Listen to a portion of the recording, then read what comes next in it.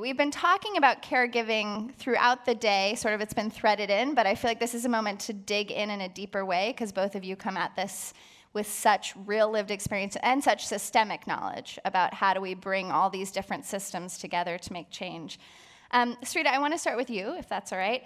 Set the stage for us a bit on why caregiving matters so much right now at this exact moment.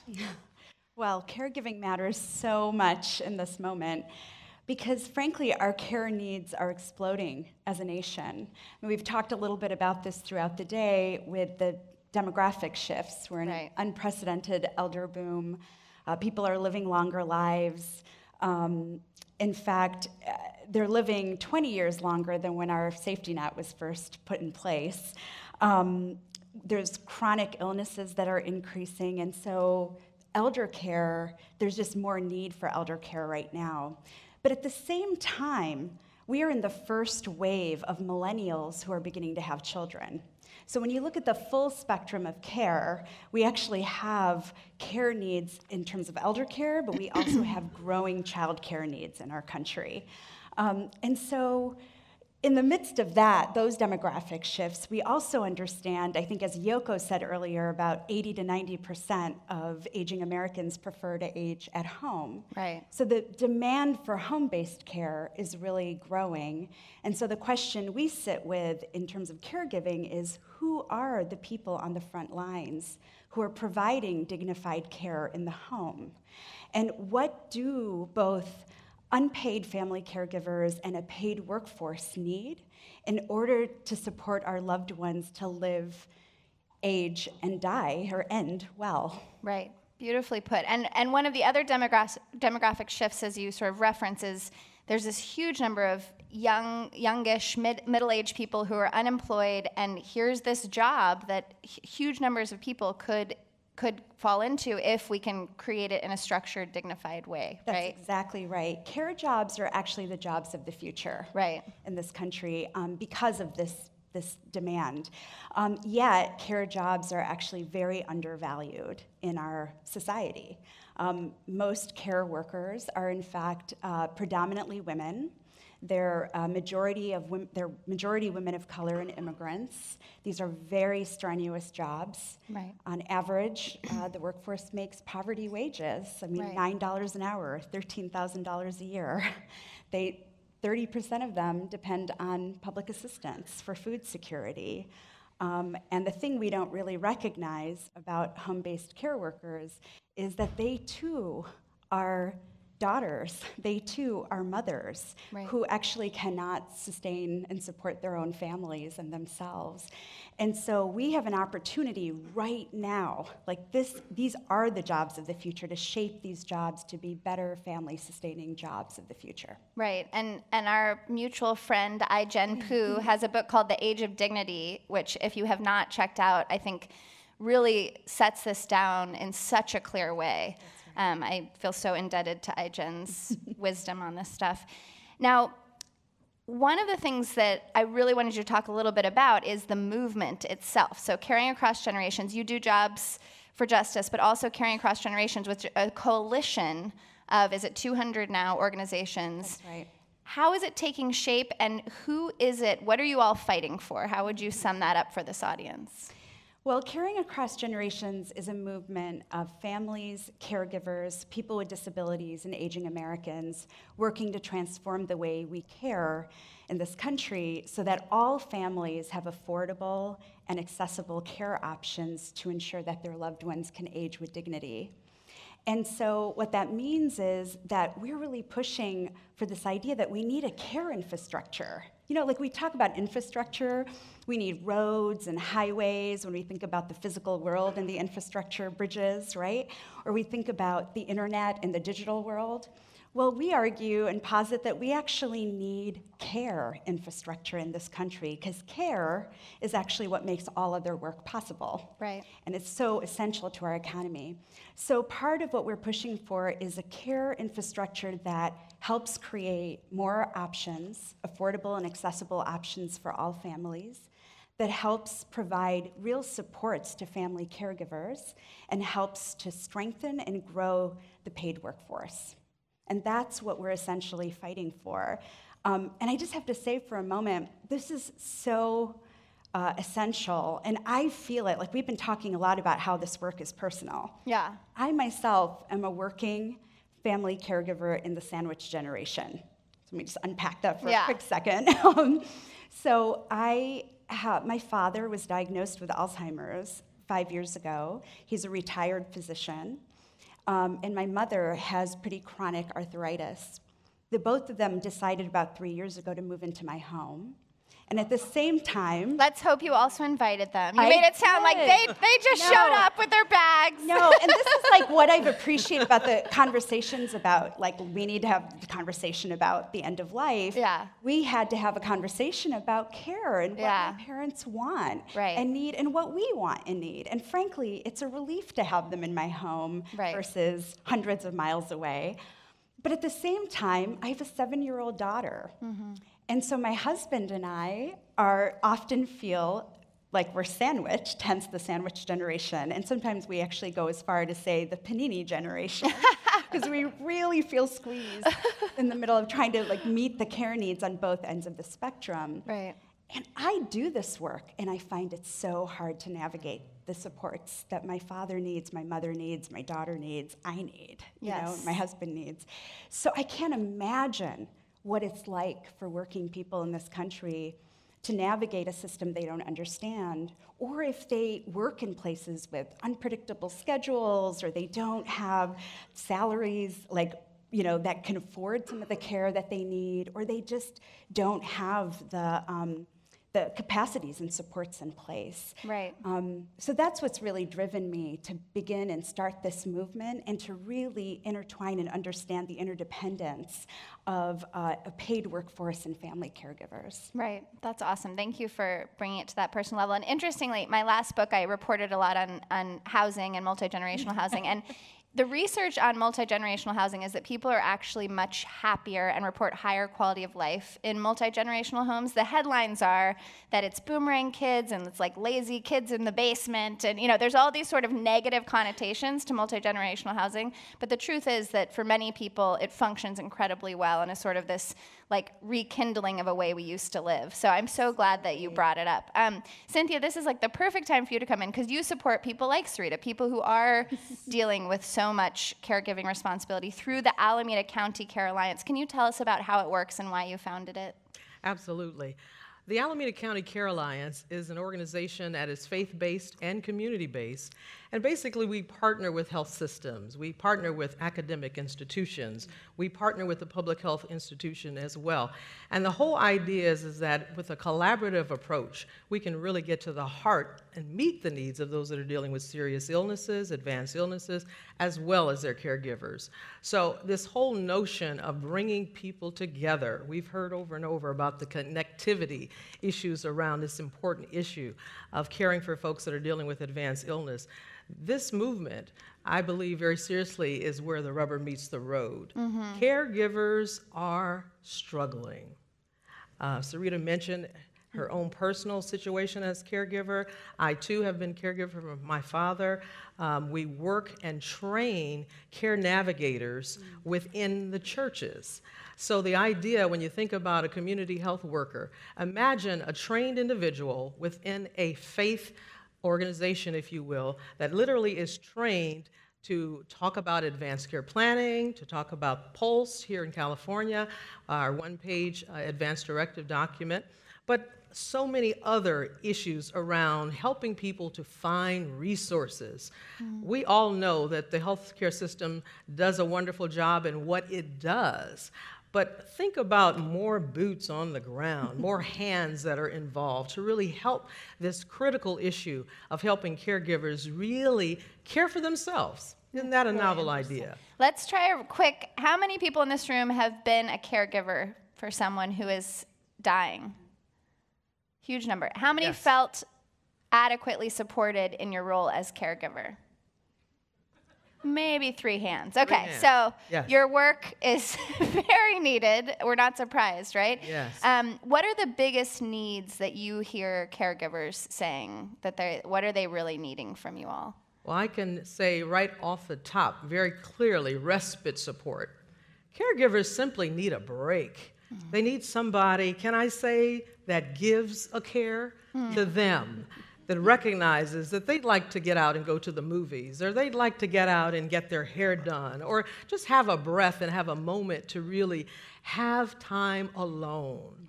And so that is absolutely the largest need, to help people to supply and support them through respite support. That's number one. But in addition to that, I'd like to focus a bit on the person that needs care. And of course, that's the individual that caregiver is supporting. One of the things that our trained care navigators do within the faith context is literally go to the doctor's office with that wonderful person that is in need of care.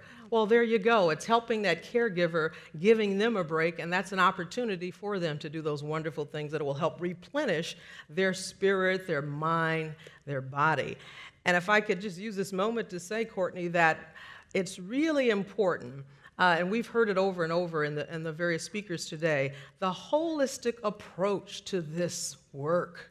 The mind, the body, the spirit, the psychosocial. This movement addresses all of those within the context of the collaborative relationships that we have. If individuals are spiritual and want prayer and want meditative practices that are unique to whatever their spiritual practice might be, we honor that. We're now getting referrals from the health system. So we have relationships. Kaiser Permanente Community Benefits is our lead funder. We get referrals from Kaiser, but we also get referrals from Alameda Health Systems, Highland Hospital, the community clinics. And so this notion is beginning to really spread that there is a great resource right within our faith communities, and will honor where people are coming from, whatever that spiritual context may be or may not be. So help us understand the model a little bit more, because it's fairly new and it's so innovative. I have a feeling it's going to be replicated and scaled other places. So are the navigators themselves paid? They are indeed. Okay. And we're very proud of the fact. That's another thing.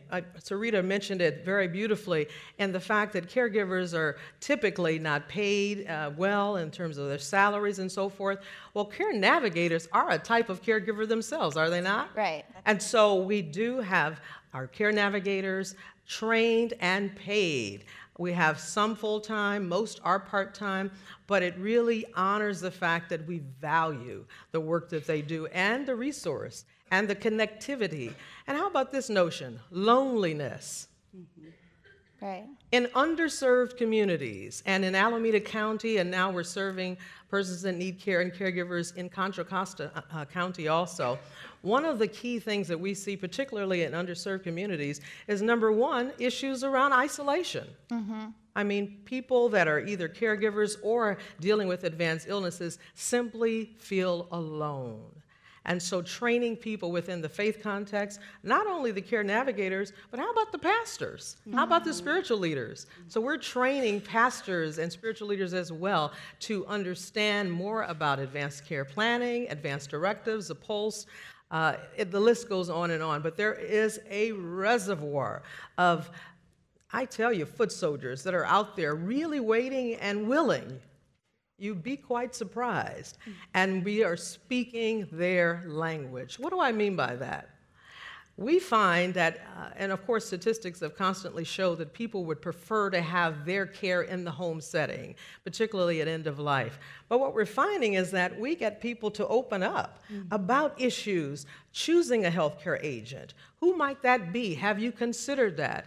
And oftentimes they tell us that we would like to have those conversations in the doctor's office or in hospital settings, but we feel rushed, or we don't feel heard, or we're speaking two different languages. The beauty of this model is that we are in their home, having them ask questions that are pertinent to them, and listening very carefully. Listening is so very key in this critical arena that we're talking about today. I appreciate that, like Randy, who spoke earlier about the work on the South Side, this is about going to where people are instead of expecting people to be able to show up and ask the questions they need to ask, right? Really, like in this case, if they're in church, you show up in church and you have a trusted individual, which is this navigator, helping them figure out the system. Is that how, because I would imagine one of the challenges for the population you're serving is, you know, they have frankly been screwed over by the healthcare system in many ways. You know, people of color, women, low-income folks, like folks experiencing poverty. So they have every reason to distrust what they're hearing from various authorities. Is the navigator sort of positioned as a trusted person who can help them retrust the healthcare system? I mean, how do you think about trust with this group? Huge and extremely important topic. Trust is key, critical, crucial when it comes to this whole notion about helping me navigate systems, healthcare systems, where you're absolutely right. We know of all kinds of studies and issues that have happened in various communities as it relates to disparities on many levels. But we find that, thank goodness, there is still a great deal of trust within the faith community context. Right. People still respect the leader, the rabbi, the imam, the pastor, the priests in many instances. And so that's an important, once again, group that really appreciates and engages in this very important discussion. So trust is huge. And again, don't forget, we're in the comfort of their home. So Right. we have 5 visits via actual visits within the home setting, visits via the phone, but we also, that is pretty much the context of how our program works and operates within a 6-month time period. But we find, because there's so much loneliness and isolation, many times we have to extend that based upon the needs of the individual. And oftentimes we find that within the faith context, we have the opportunity then to have what we call a soft handoff. So that's the other entities and organizations within that church or synagogue that can also help when that navigator needs to move on and help care for others. So it's a very interesting thing that happens. Not only are you training navigators and pastors, but we have a cadre of volunteers. And as you can imagine, you need to train a lot of people to begin to really pass the baton and be present for those individuals that really need that support. So the trust piece is huge. Yeah. And we're very proud of the fact that we're getting incredible response. Awesome, thank you. Sarita, turning to one of the challenges that you're up against, or a challenge and opportunity, I'd say, is, you know, you're an organizer. You know how to organize against a big bad boss who is, you know, abusing its workers. But in this case, caregiving is a much more complex and dynamic system, right? As someone who employs a caregiver for my children, you know, I consider Betsy my ally, and I hope she considers me hers. So some of the great work you guys are doing is around how do we organize not against a particular bad guy, in Right. quotes, but think about how do we all have something to gain from shifting how this culture thinks about and also pays and dignifies caregiving work. What are the challenges of organizing when there is no big bad boss, so to speak? Not that there aren't exploitative or abusive employers, but there's right. not like one person to target. That's right. No, it's a great question. I appreciate it so much. And what you said is right. I mean, our approach is that we need to organize, but we need culture change. And I feel so at home in this space where we're talking about the need to talk about how we end well. We also need to talk about how we age well, and what that looks like and means. So in the context of not having a big bad boss, I would actually posit that our bad guy is a mentality of scarcity that exists in our system. You know, and when you operate in a mode of scarcity, then what happens is you pit the interests of communities and groups of people against one another. So for too long, in the context of long-term care, the interests of consumers or patients of care and the interests of the workforce that we were talking about are pitted against each other. And part of what we said is, how do we disrupt this? Right. Actually, we all need to be, like, let's reslice this pie, right? Right. We actually need a whole new system that values caregiving and caregiving relationships. So we reject scarcity, and instead what we do is we embrace abundance. Right. And if you operate in a mode of abundance, then you can actually bring people together to be generative and innovative and come up with the solutions that they need. And so that's been our approach, is tapping into people's hearts and minds, tapping into people's hopes and aspirations and organizing from that place of love, right, and well-being. And so what that concretely looks like or translates on the ground is just an example. In the state of Maine, we brought together multi-stakeholders, because we believe the challenge we're trying to address here, we're going to need, solutions bringing together government, the private sector, healthcare, the nonprofit sector, the social movements, all need to be a part of creating the new system we need. And in order to do that, we are on the ground setting up multi-stakeholder tables. So in the state of Maine, we are actually advancing an effort for home care for all, home care for people with disabilities and for aging adults in the state of Maine. And a key component of that effort is creating a trust that is actually going to be, there'll be a board of representatives of home care workers, representatives of family caregivers, representative employers, and certainly the state, to think together in designing what this system looks like and setting the wages and the labor standards and the caregiving standards. What is quality of care moving forward? Fascinating. And so is that, give us a little sense of the strategic approach here. Is it, if we prove this in Maine, or I'm sure a few other states are doing better than others, that becomes the model that we can replicate in other states? Is there federal policies we should have our eye on, or both at the same time? Yep, we're trying to do both. It's a little rough at the federal level right now, as you all Well, whatever are you talking about? But absolutely, in states, look, states are on the front lines of this issue, right? And so Maine, Hawaii, we just won a terrific Kapuna Caregiver Assistance Program. To your point, we basically were able to win a financial benefit for working family caregivers to be able to support their loved ones and not have to make that impossible choice of leaving the workforce in order to do that. Congratulations. Thank you. Yeah. Huge win. Thank you. Worth clapping for. But states are modeling for us right now what's possible. Yeah. And Can I ask you a quick question? Yeah. Why did that work in Hawaii? What was it about that? Of course, Hawaii. But what can we learn from that? Why did that pass there? A lot of it was about bringing people together in communities across the state. We actually started to listen to what people needed, to your point, we need to listen and understand. And one of the things we recognized is we couldn't just solve the issues of having a larger and better compensated paid workforce if we didn't also address the fact that so many working people are unpaid family caregivers. Right. And are struggling. So it was bringing the multi-stakeholders together, really talking about the value of care and what it means to actually value our elders. Right. And really we're able to generate energy both from culture change strategies as well as policy to figure out how we move this forward in the state. So there's a lot we're learning about the importance of bringing people together, the importance of talking about care. This is so private. It's such a privately held thing. Yeah. And people feel personally, like we talked about, burdened earlier, or people feel like a failure, that they can't meet the care needs of their families, and so they don't talk about it.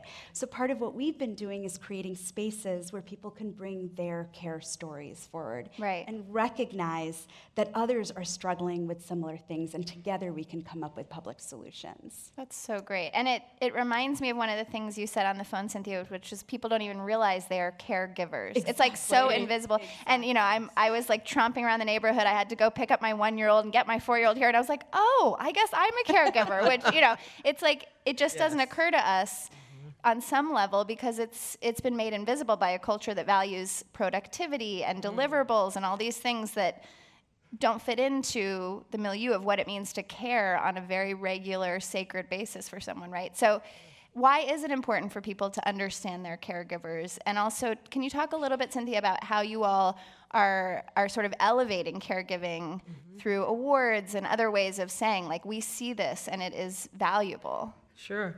I think we could probably all agree that caregiving is one of the most unselfish acts that we could possibly think of.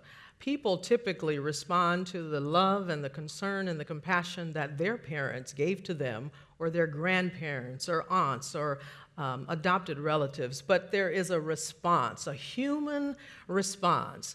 I love the fact that this whole notion of dealing with advanced illness and dealing with the support of caregivers and the support that they need is such a human component. And that brings me great joy. And I'll tell you why, because we're all in this together. No matter what your ethnic background may be, no matter how you were raised, no matter your social economic background, no matter what, we are all human beings. Human beings. We have that in common. And so when it comes to this whole idea around caregivers and showing them that love and showing them that compassion that they many times take for granted, that nobody really cares, that nobody sees them, that no one hears them. One of the things that we do, well, we do several things, but one that we're really proud of is we have what we call an annual caregiver recognition celebration. And in this recognition celebration, we have all of our care navigators, our pastors, our care volunteers, we often refer to them as care ministers, and literally we invite folks throughout the community. They don't have to be a part of the program, if you will, but the idea is that they are a caregiver, an unsung hero or shero, if you will. And so when we meet them at their cars and we help them, many of them are, unfortunately, and we all also know this, that many times caregivers are giving so much that we see them decline and unfortunately often die even before the person that they are caring for passes away. So our job is to, how do we lift them up? How do we celebrate them? How do we cause them to know just how important that they are and that they are just, you know, the stars in our eyes? And so we have done some unique things. Most recently, I love the speaker before us that talked about the power of music and the right kind of sounds. And so one of the things that we've done is in our faith context, we have about 14 churches now that are partnered with us where we have these care navigators. So we also dig deeper into the vast resources that the faith community holds. And so the singers, the choirs, the praise leaders, the worshipers, they all participate in this huge, we call it one voice mass choir. And so we have rehearsals and all of this to prepare for this grand celebration. And this year, I'm so proud to say that we've been able to produce a CD, and it's called Courage for Caregivers. You are not alone. Oh, that's great. You are not alone. And we give it away for free to all the caregivers and then individuals that are interested in purchasing it. It simply continues to fund the replication of the CDs, and we continue to give them away. And so those are two ways that we support caregivers and lift them up. But we also have really fairly intense, if I might say, caregiver support groups. And so we partner with the Centers for Elder Independence and the Family Caregiver Alliance and so many other organizations within the community that are already doing this great work. And so we partner with them, and we have speakers and series. And I'll have to tell you, I've been in the hospice field since the early 90s when my dad needed hospice care. And one of the things that we've learned is caregivers just need to be heard. I mean, I can't tell you the number of times when we have these small, intimate caregiver support groups, 8 to 10 people that are caregivers, and we have a speaker there that has, you know, some important topics that we have heard from them that they're interested in, such as self-care. But inevitably, those caregivers need to say, I'm tired, I'm angry, tell me more about your situation. They want to hear from one another. It's a wonderful exchange that supports them knowing that someone else is managing those same challenges that they are. So they just oftentimes just want to be in a circle with other caregivers and simply have the sense that they're being heard. Right. I love that on this stage today we've had so much conversation about technology and science, and sometimes it is about how do we redesign things, and then sometimes it's the simplest technology in the universe, which is put a group of humans together in a room, put them in a circle, and say what do you all need from one another, and how can you help each other out, right? Absolutely.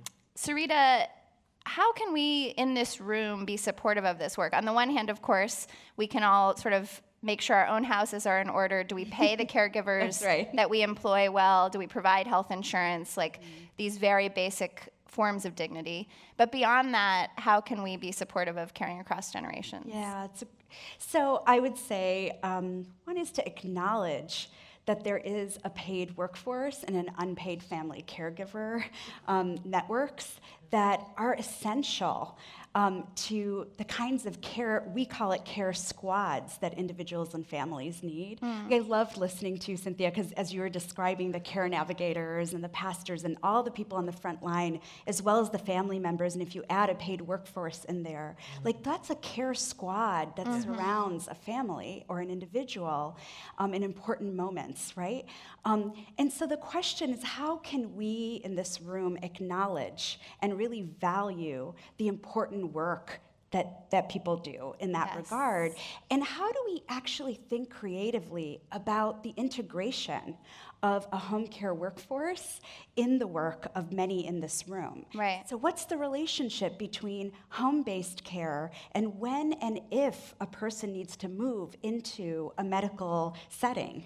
What's the communication? Often we hear from home care workers who say, no one ever asked me what the person I care for on a daily basis wants, but I know what they want. Of course. And so how can we think creatively and redesign is one. The second is, Can I pause you real quick? Because I want to say one thing as the white lady on the stage with a bunch of white people in this audience. I think this is in part about race, because the story that white Americans tell about our families is that we have our white picket fence and we have our home and we have our 2.5 kids and we take care of everything until they go to a professional setting like a hospital. And the people who are caregiving for everyone are often somehow invisibilized. I mean, they're in the home and we may have a relationship with them, but we don't talk about them publicly. Right. And you know, I had this experience where I posted something about our child care provider, Betsy, on Facebook, and someone was like, oh my gosh, I've never seen someone post about their, like a picture of their child care provider. And I was like, that's weird. Yeah.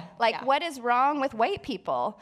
That, no, really. I mean, I'm really challenging white folks in the audience. This is largely, there is a big racial component of this conversation, and we need to recognize that the story we tell about white America is part of this. That's right. So we gotta tell a more honest story, and we gotta acknowledge the wisdom of the people who are in the home taking care of this person every single day, to your point. Okay, I just had to interrupt with my white person thing. Now go ahead. Because my next thing I was going to say is to help be an advocate, to help strengthen and grow this workforce. I mean, it is by design, for precisely the reasons you said, racial inequities, gender inequities, immigrants who are really the workforce that we're talking about, and they're so undervalued. They are made invisible. So again, if we understand that home care jobs are the jobs of the future, it's projected a 30% growth in these jobs in the next 10 to 12 years. We together, right now, can seriously shape these jobs to have better compensation, to professionalize this workforce, to give training and career ladders. Like, all of those things can, in fact, happen if we work together. Right. So to advocate and help us do that. And finally, we have lots of big ideas. You know, I talked about home care for all and this idea of long-term care. We've also been playing out with concepts of family care efforts. So how can we create systems of care that support families through the continuum of care, from, child care to paid leave, to elder care. And paid leave, for a moment, just to say, as supports for working family caregivers. It is crazy that we are one of the only countries in the world that does not have paid medical family leave, right? And there's so many people we talk to when we talk about elder care, and they say to us, this is great, but we actually need childcare, and actually I need more supports at work to be able to do this. Right. So we're thinking about a whole set of family care policies that can be woven together. And we would invite all of you to help us with some of these big ideas and help us think specifically about how we support and grow a workforce, as well as the supports for working and unpaid family caregivers. So awesome.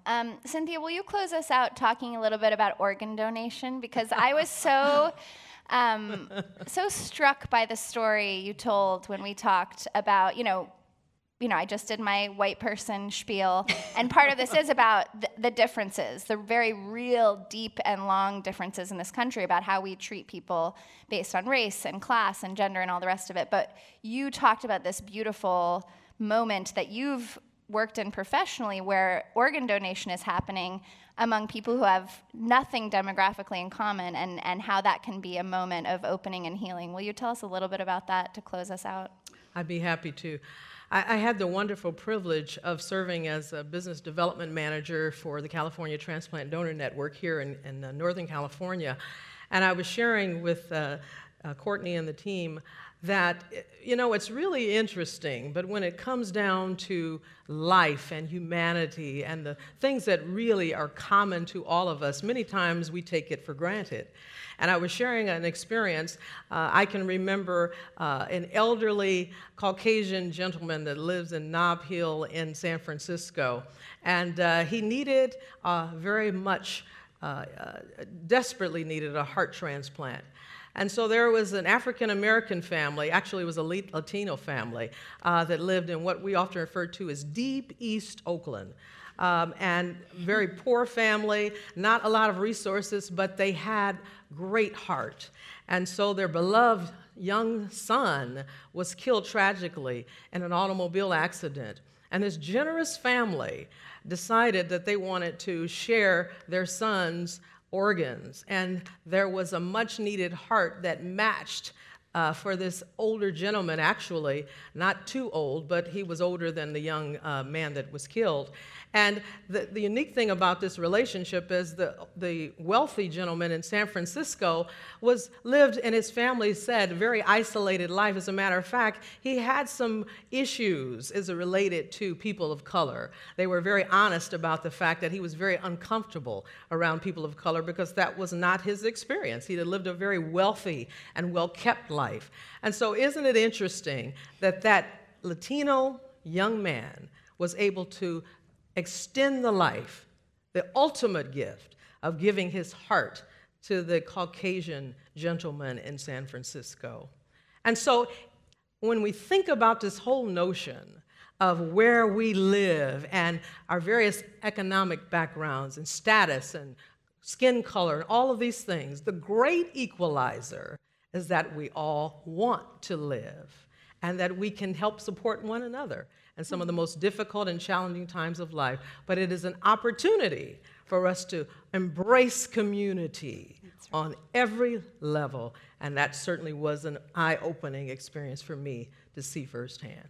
Thank you, Cynthia. You two are my personal heroes of abundance, and I'm sure many people in this audience share my gratitude for everything you've taught us today. So thank you so much. Thank you. Pleasure. Thank you.